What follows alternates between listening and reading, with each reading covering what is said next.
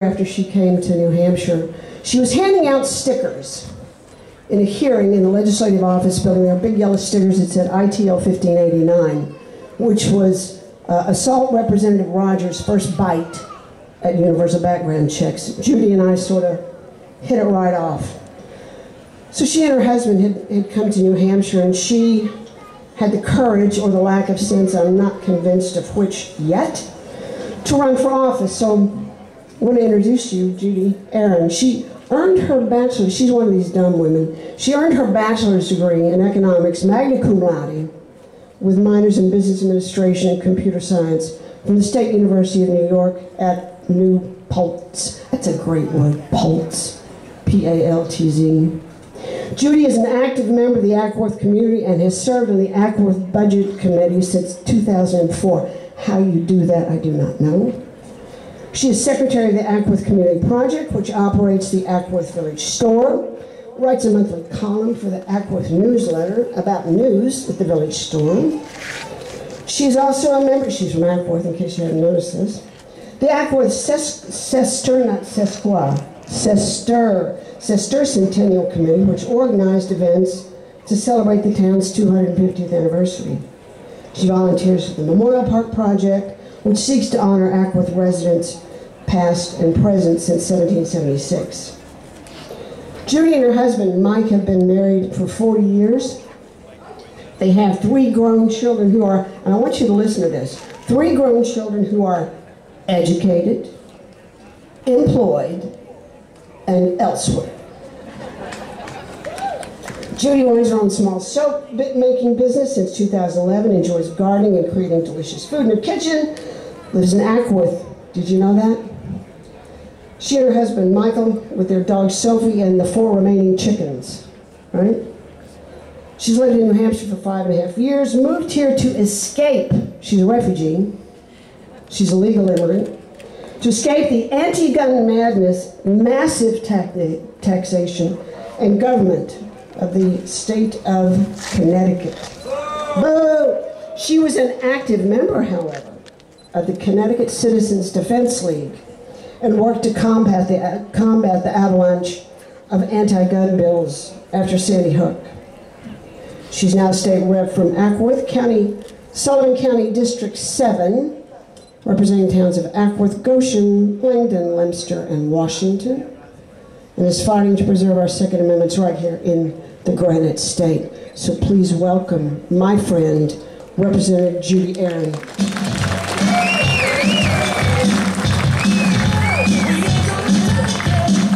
Listen to the music.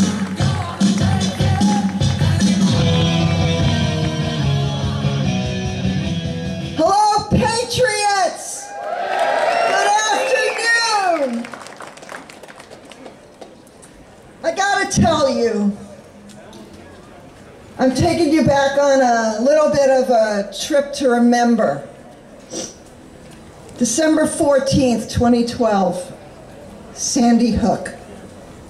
20 kids and 6 adults, plus 2 more people, died at the hands of a gunman, a criminal. Our nation was horrified. Any gun owner was horrified. And so do you know what happened? In 2013, the next legislative session, the Connecticut legislative response was 112 anti-gun bills. 112 different ways to disarm us. It was just unbelievable. None of those 112 gun bills would have stopped Adam Lanza from what he did at that school. None of them. How many laws did this person break in his horrible, horrific crime spree? So many. And yet, the legislature chose to put forth 112 more bills that would have done nothing. We held Second Amendment rallies much like this, many of them, to fight back this assault on our gun community, on citizens who wanted to support defending themselves and their families. We went to hearings, hearings after hearings after hearings for 112 anti-gun bills. We testified for days on end, took off how many hours from work, away from our families, to go and plead with these people up in the legislature to stop this madness. And these were lawmakers who had no clue about buying, owning, or using firearms, and they were making the laws that would profoundly affect gun owners across our state in Connecticut. Gun manufacturers there protested. Some eventually were run out of the state altogether. And Connecticut, this is a state that was built in part by Samuel Colt since 1855. Yes, Connecticut was a state with a rich history of gun ownership. I look back at this, and even as I was going through it as a citizen and a gun owner in Connecticut, it just was amazing to me how gun owners were vilified. We were made to feel like we were the ones that pulled the trigger that day on at Sandy Hook. We were being punished for crimes we did not commit. In truth, it was an opportune moment for the citizen disarmament agenda. New local groups formed with money pouring in from national anti-gun groups. They were salivating over the prospect of a major gun grab in Connecticut. They were exploiting those poor dead children. It was disgusting.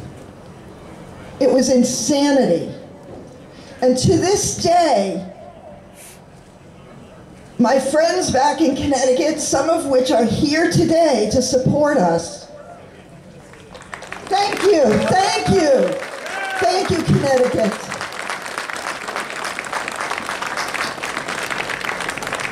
To this day, these Connecticut patriots still fight on. And with that, they still fight on and persist. For me and my husband, because of the high taxation and just the insanity of liberal agendas that were going through this poor forgotten state, we chose to leave there and move to the live free and die state, because live free and die really epitomizes who we are in New Hampshire.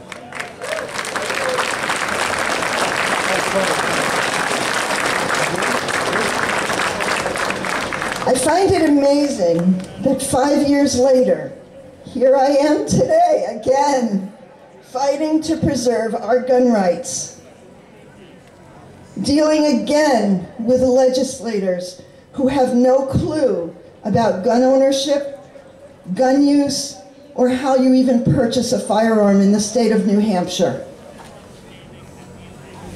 This is my stand.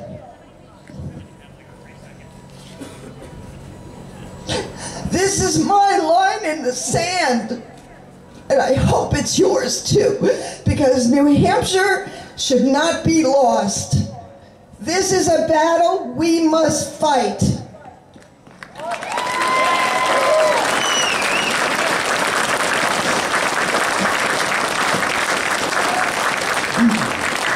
Don't let them vilify you.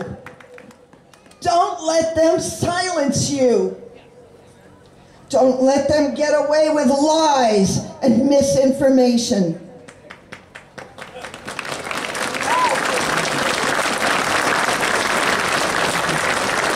I want every single one of you to be proud to be a gun owner.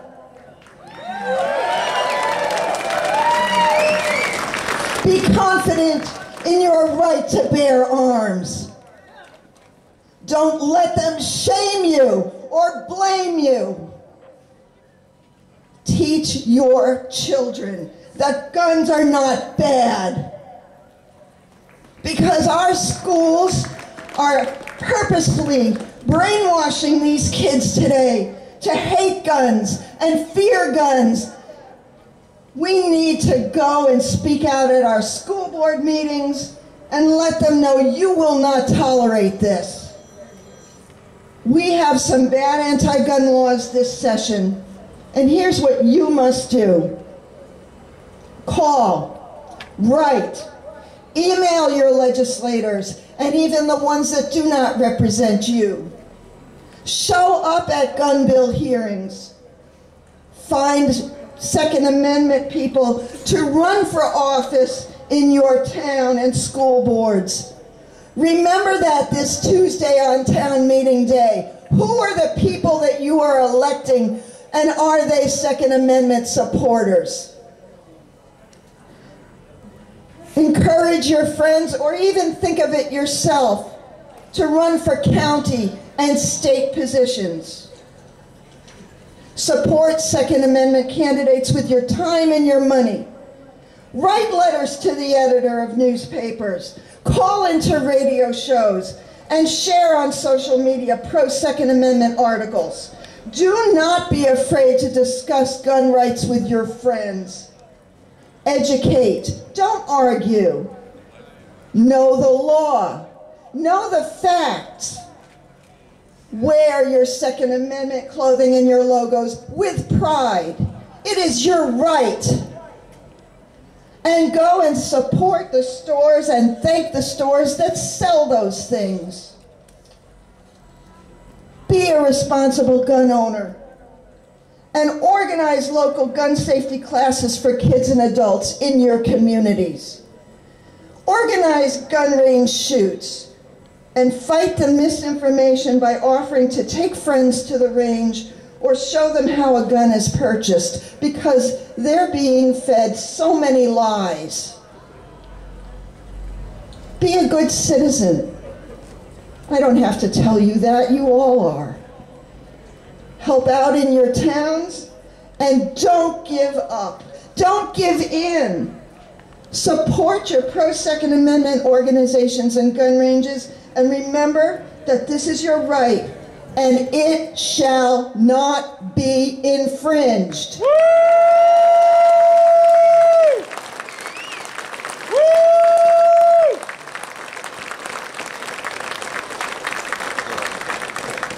I want you to remember Connecticut used to be a very gun-friendly state. Let's not follow the path that Connecticut took. Stay strong and let us be united. We must do this. We must fight this. New Hampshire is the very last stand in New England. Amen. It's up to us, all of us. Amen. Amen. Thank you. And God bless you, and God bless New Hampshire, and God bless America. Amen. Amen.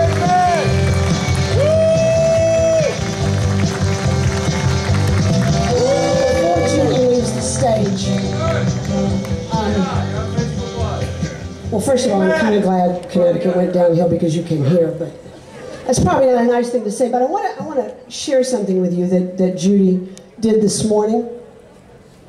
Those of you who know, we've been taking a beating because of our pearl necklaces. Mine happen to be particularly large caliber. Assault pearls. Assault pearls. In fact, it's funny she says that. That's what the Moms Demand Action a couple years ago decided they were assault pearls. Oh my God. But Judy came here today, one of the most generous people we've met, and in honor of what we're doing, purchased this magnificent string of pearls with white gold clasp, and we're going to be auctioning these off. And the proceeds are not going to go to the Women's Defense League.